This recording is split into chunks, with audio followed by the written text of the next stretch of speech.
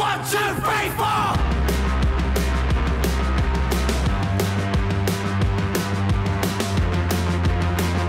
We are sitting in my tattoo shop, which is in the heart of East-London on Hoxton Street. Yeah, and this is my shop, Rose and Mercy. My town, it looks like yours. Never rains, it only pours. No man's land of evil force when no one gives a fuck at all. You know, opening a tattoo shop has been a long dream of mine. But it's I won't lie, it's been. We signed the lease for this shop in March 2020, and then 2 weeks later we were closed for 8 months. So it has been difficult. It's been a challenge. In one way, it was really nice because it meant that I had some time to actually focus on the shop in a way that I might not have had we been touring. The other way, it was like I would come to work and tattoo and then sort of think, am I just a tattooer now forever? Like, is that like, am I still a rock star? You know, like, life is about balance, you know, and this allows me the balance to be as outward as I am with my music. If I was only outwards, I think I would have probably run out of energy for that a long time ago, you know, because you can't just be, you need fuel, you know, and this is fuel. That's what this is. I'm a punk rock renegade, a tattoo motherfucker dripping lust for a decade, and you are my punk rock queen. Champagne, bleach, flower, laser beam. You know, getting tattooed, I think, it's a really intimate experience. You know, you're trusting someone to change your body forever, and so like I have an immense amount of gratitude for everybody that comes to get tattooed by me, because that's my. You know, they become the canvas. It's like walking art. This could be considered like the entire songwriting the entirety of a life of a song. Yeah, because you watched me write the lyrics. This is the performance, and then every day afterwards is the legacy. He gets to listen to the song. But as the same with a song, once the performance is done, once it's written, it doesn't belong to me anymore. I cannot quit you. No matter how I try. I'm only ever writing from my perspective, which is why it's amazing when people tell me how much is connected with them, because for me that's my truth, you know. And I guess I just was gifted with a mind that is able to explain situations that a lot of us have experienced, you know, in a way that maybe others can't find the words for. So that's my job. I am collapsing under everything I've known. I feel quite a lot like I was born alone. Where do I go from here? Where will I run? How do I survive the fear? Fear is all I know.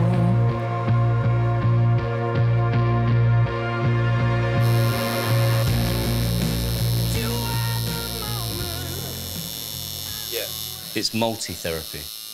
You get the therapy when you write the song, from processing the emotions and finding the lyrics. And then you get the therapy of performing it, you know, where you can get to be like, you can experience the catharsis and, you know, navigate sort of, you know, a heavy amount of vitriol, if you like, or whatever. And then you have the therapy of, like, you know, helping other people, which is, it's a blessing. Doesn't matter how much it hurts, doesn't matter how difficult it is. Like, if you can help someone with it, it's the right thing to do. Yeah, it's interesting. While I appreciate what people go through, and I'm glad that I can, you know, help them with that experience. That don't always. I still have had to live it, you know. So it's bittersweet.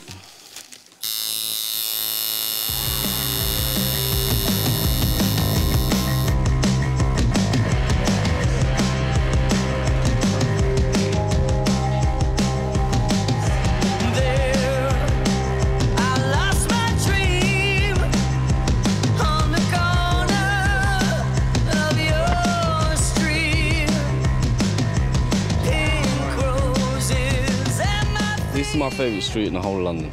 It's like properly, it's the last bastion of East London proper. Yeah, you said love, it ain't what it seems.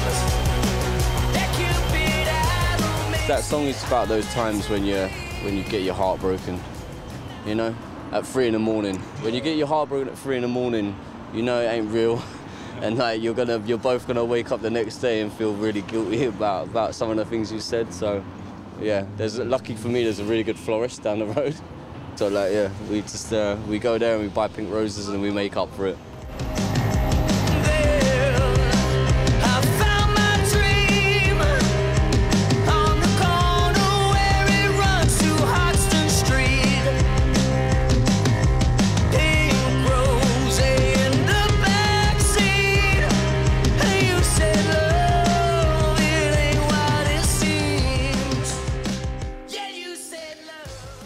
And then we actually worked on this one, if you remember.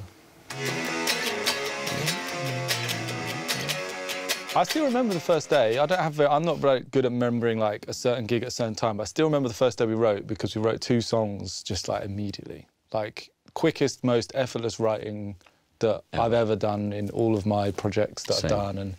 And I don't think I'd experienced that with someone else. So I said like, let's do 1 album and then we'll just like You said do a quick garage tour. band, 1 tour, 1 album, no management, no booking agent, and it was like that for a little while. About 6 months. Yeah. And then we played Reading Festival, and I was like, this is what I thought. Yeah. But it was. Do you know what? I might not have signed up before as well. I really thought that I was like. Oh really? Yeah, if I'd known, because I was really quite burnt out from like the whole trying to make something happen in music. I was quite content, like just do music for fun, which is what it was. That's what we went back to. Play it from the top again. I think it's a really, really personal thing, writing music with someone. Yeah, you're really vulnerable.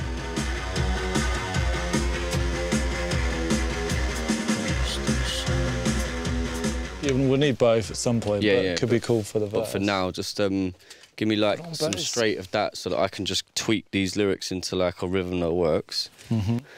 When we get in the studio, the first thing we do is just like slowly help each other take the walls down so that we can actually like be bare and like be vulnerable, and then it's just like that's actual freedom in it, like to actually write.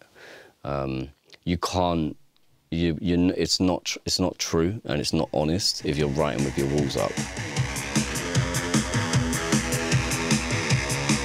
That's 1 round, yeah? Here. Did you think that this was going your way? Are you surprised you're alone again? Empty stomach and an empty bed, with all the little blue horrors alive in your head. And are you still sad? And the Rocky won't help, it just makes you more mad. You wanna leave but you can't pack your bags, they're all empty, and he ain't calling you back. And are you still down? The heavy is the head, the carries the crown. Off stage, people find it hard to understand how the on stage happens, and my feeling is like that's exactly the answer. It's like, because of the show is the release for that side of us, I think. Go! Go! There's the devil inside of me. I'm out of here by you. It's like looking at a shark in a tank. Do you know what I mean? Like you're told like this is a dangerous thing, you know? The live show, you're in the tank.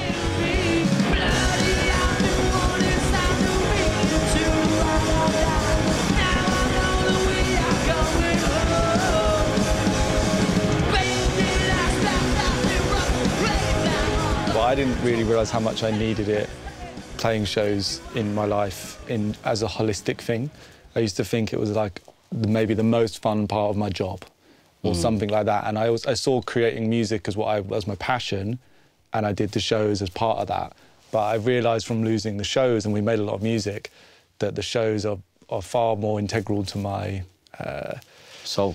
Yeah, to my soul, to my human connection, feeling positive about people and life. It's quite profound for me how much the shows are part of my health. Yeah, exactly. It's like mental health, physical health, everything. Like without that, and I think neither of us realised how important it was.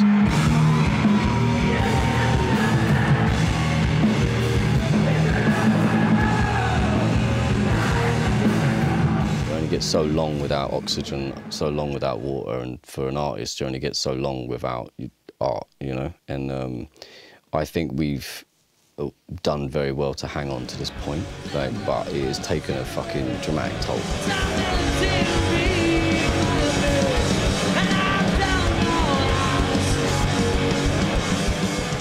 With the studio, it's always been about, like, for me, it's your moment to try and catch lightning in a bottle, you know? Like, that's what you're doing. And the stage is when you release it, you know? And if you've got nowhere to throw your fucking thunderbolts, like, where you just feel, I just feel electric all the fucking time. I'm walking around like a fucking incendiary bomb, do you know what I mean? And I'm like, I'm just ready.